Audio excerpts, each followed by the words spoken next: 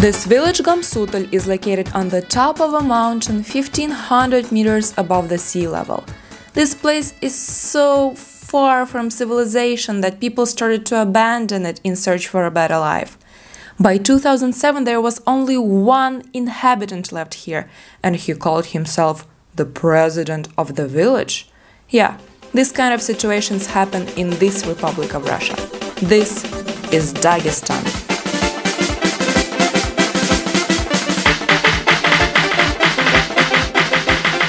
It's my first day in Makhachkala, and I already feel how everything here is so different from the rest of Russia.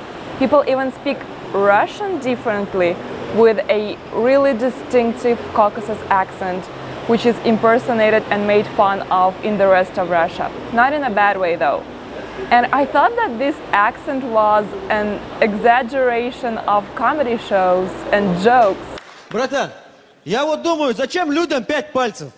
Действительно. But I really do hear people speaking with that very accent here, and that's so funny and so unique. So let's see what else in Dagestan is different from the rest of Russia, except the language.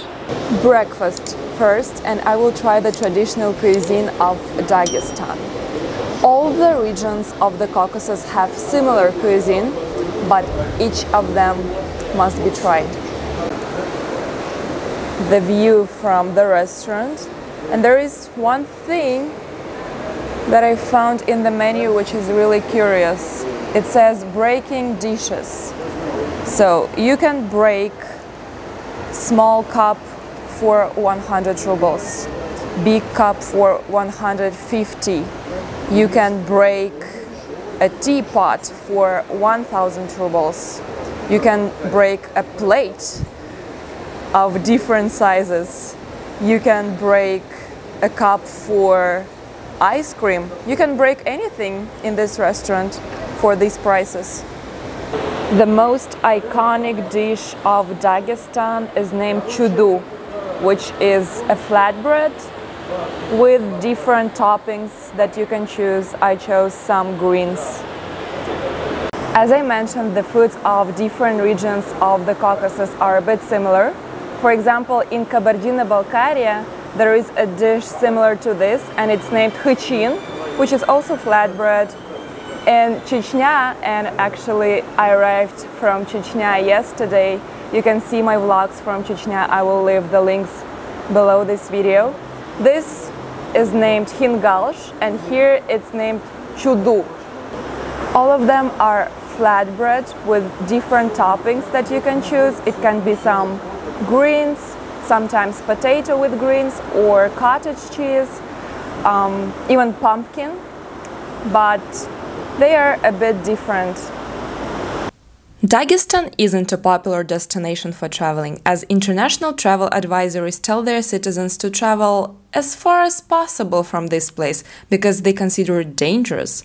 Moreover, Dagestan is also one of the poorest and undeveloped regions of Russia. However, one of the most scenic landscapes of the country are located here, and they say that Dagestan is a hidden gem of the Caucasus. All the beautiful places are located outside of Makhachkala, but let's get to know the capital of the region first.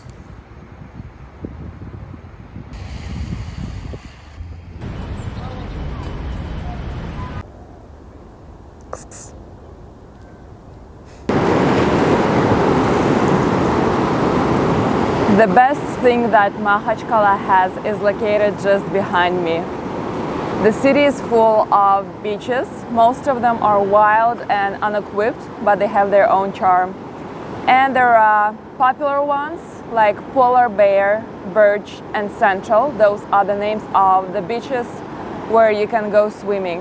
And Makhachkala is a very popular destination for the people from the Caucasus especially. They come here for swimming. This is one of my most favorite smells. By the way, the Caspian Sea is said to have a lot of iodine, and that it's very healthy, not only to swim here, but just to breathe this air. and it's so nice actually.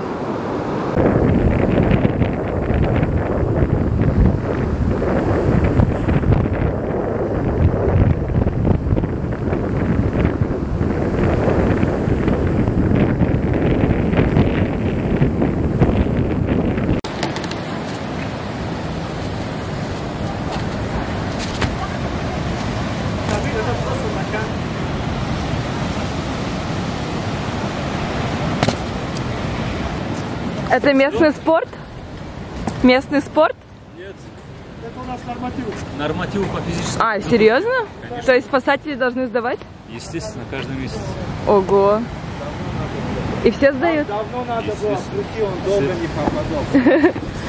Классно.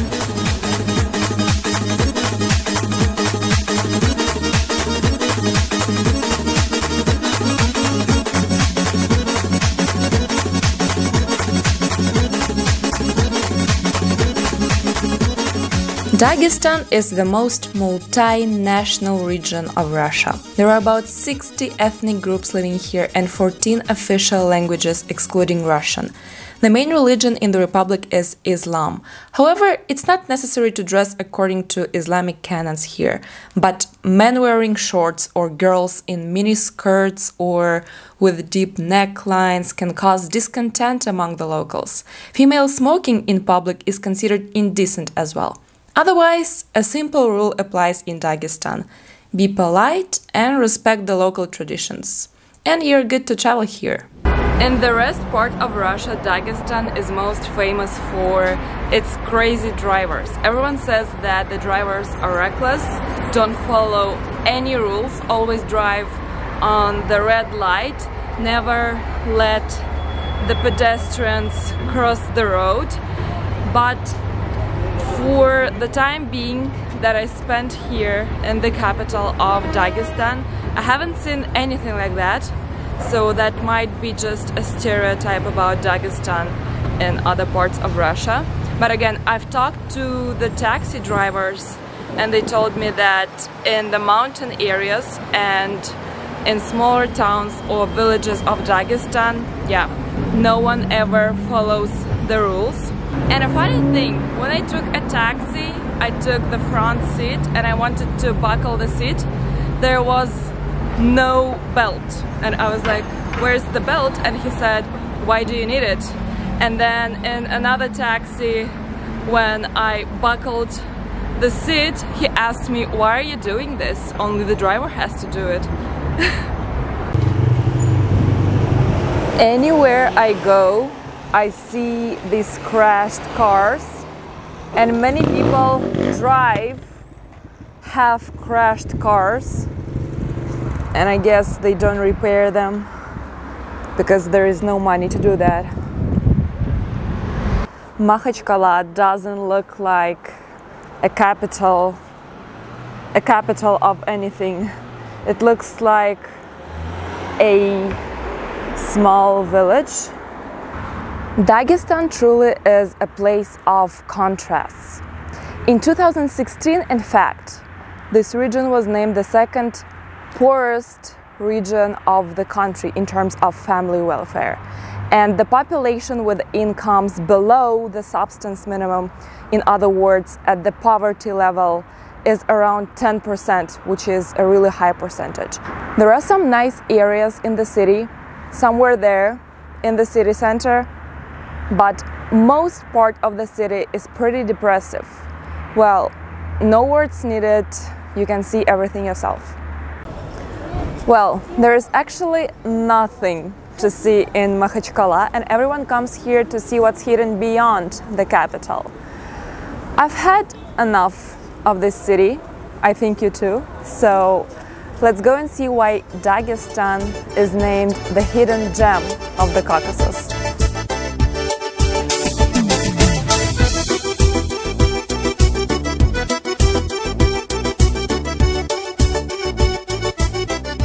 My goal in this trip is to find the ghost village Gamsutl that I talked about in the beginning of the video.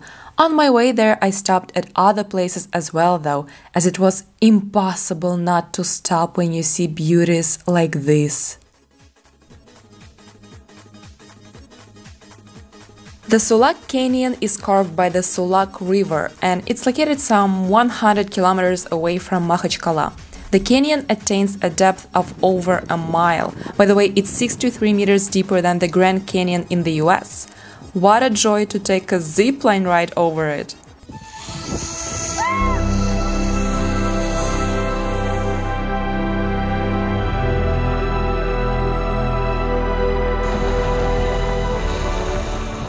After flying over the canyon, you can also go down and take a boat trip.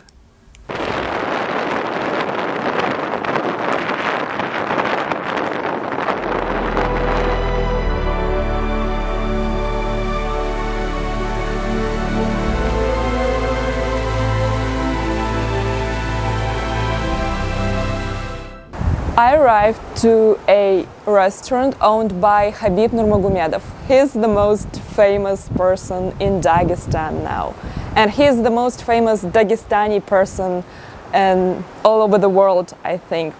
So Khabib owns several restaurants and cafes in Dagestan. He doesn't work here, but he bought the ready business, and I was told that he came to this restaurant this week to see how everything is going on here and to have some lunch, and that he comes here often. Now he actually lives here in Dagestan and in Moscow and travels back and there all the time. And in this restaurant they cook trout, and now I'm gonna try it.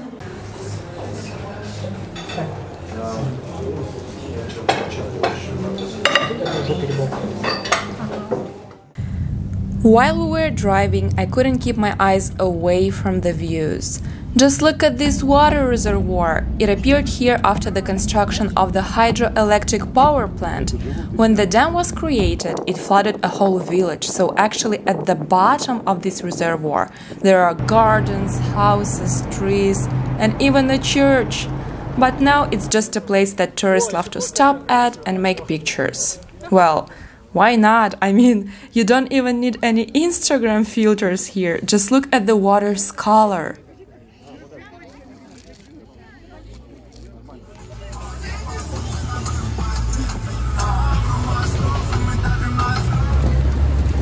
Russian roads are crazy, especially on a jeep.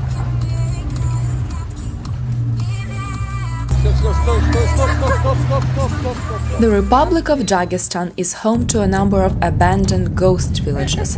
Gamsutl is the most famous one. It's even unofficially called the Russian Machu Picchu. Let me know in the comments if you think that it does look like it. The village is located on the very top of the mountain, surrounded by steep slopes, so you will have to sweat a little to get here.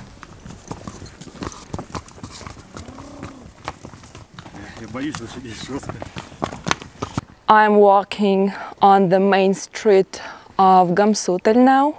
It was quite a big village, by the way, and I'm really surprised that people lived here until 2000s and even until 2015, because it seems like this village is abandoned for centuries. Wow. It doesn't seem like there were people living here just a few years ago. But now only cows live here. You can go. You can go. Keep going. Good cow. There is grass growing everywhere, and the nature takes over this place.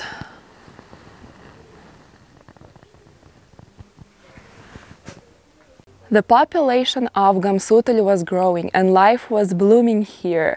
There was everything in this village: shops, schools, hospitals. But over years, people started to leave this place. The reason is obvious. It's so far from civilization, and they were looking for a better life, opportunities to work and study. And by the year of 2000, there were only 200 people left from thousands that lived here. By 2002, there was 17 people left. and by 2007, only one person lived here. The last inhabitant of Gamsutl died in 2015. He lived here alone for 9 years. His name is Abduljalil Abduljalilov.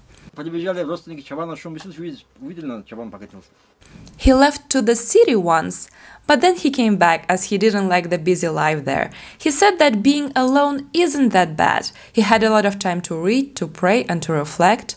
He was also a very hospitable man, and he gave tea and honey from his apiary to all the travelers here. Many people started to visit the last inhabitant of Gamsutl to see his life and to listen to his stories, and thanks to him, this ghost village is now famous all over the world. We're now actually going inside of the house of the last inhabitant of this town. He also called himself a president of this town because he lived here alone, just by himself. Now everything here is destroyed, of course. You can only see some stones and dirt, but he did live in this big house. It actually has 3 floors. Look at this beautiful balcony though. Imagine having this view from a balcony. This is the former kitchen. Imagine having breakfast with this view. And he did that every morning. While walking in this abandoned place, you're imagining how only several years ago there was a vivid life and this place was full of people. And now you can only hear the wind and birds. This really makes you conscious about the ticking clock. On my way back to Makhachkala, I also visited Gunnib village. It's unbelievable that this place is located 1500 meters above the sea level, but looks like a typical Russian town. You would never say that you're in the mountains. There are around 3,000 people living here and they enjoy the sun almost for 300 days a year. Believe me, it's a huge luck in Russia. Not only the locals enjoy the sun, but also the gifts of nature. Here I ate the most delicious porridge in my life. It's made of apricots and you mix it with a paste made of apricot seeds. Yummy. Then it was time to go back to Makhachkala.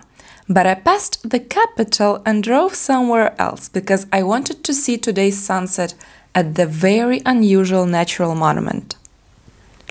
Just 20 minutes drive from Makhachkala, there is this curious natural monument, sand dunes of Sarykum.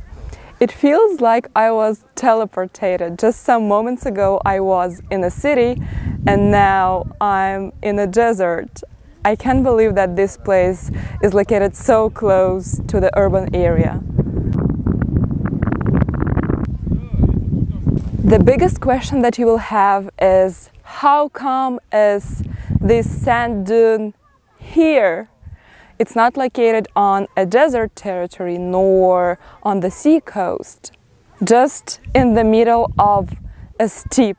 By the way, this is the only sand dune in the world which isn't moving anywhere. It's here all the time at the same spot, and no one knows exactly how it appeared here. Dagestan is far from being one of the most developed regions of Russia. It has so many economic and other problems. Its reputation in other parts of Russia and abroad isn't so good. But locals would never move to the capital of Russia, and they would prefer to stay and live here because люди здесь намного отзывчивее, намного добрее. В первую очередь это люди, а во вторую очередь это, конечно, пейзажи кавказские. За природу, интересные люди, личности, горы, море, также за кухню и за необычные традиции народа. за его горы, за наше единство, за наши братские отношения.